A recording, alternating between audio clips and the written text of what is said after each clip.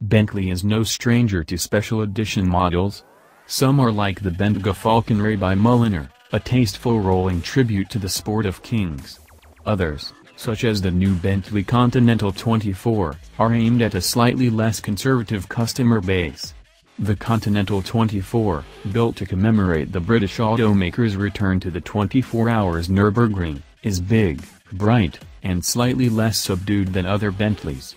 As they say, different strokes for different folks. The entire run will be limited to 24 cars, obviously.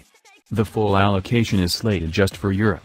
But we're sure with enough cash Bentley can make something similar available stateside. The car is based on the new 700 horsepower Bentley Continental GT Supersports, the fastest road-going Bentley ever.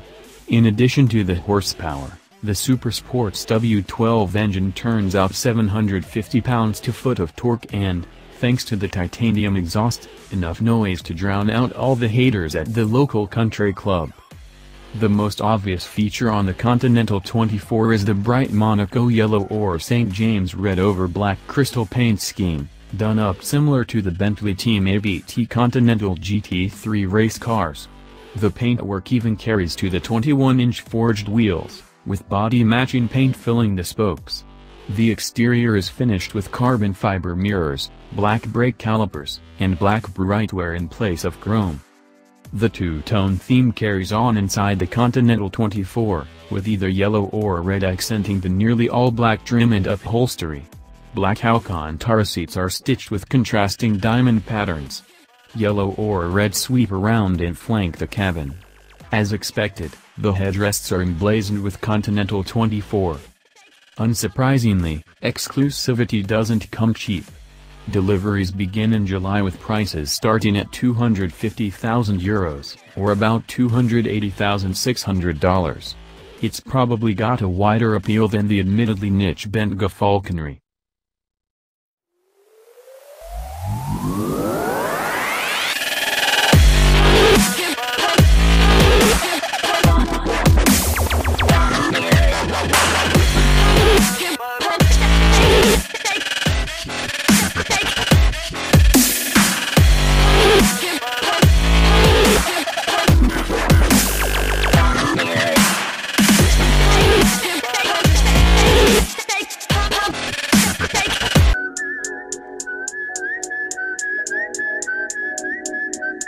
Rob Stone, 2 damn phones, Babylon's came.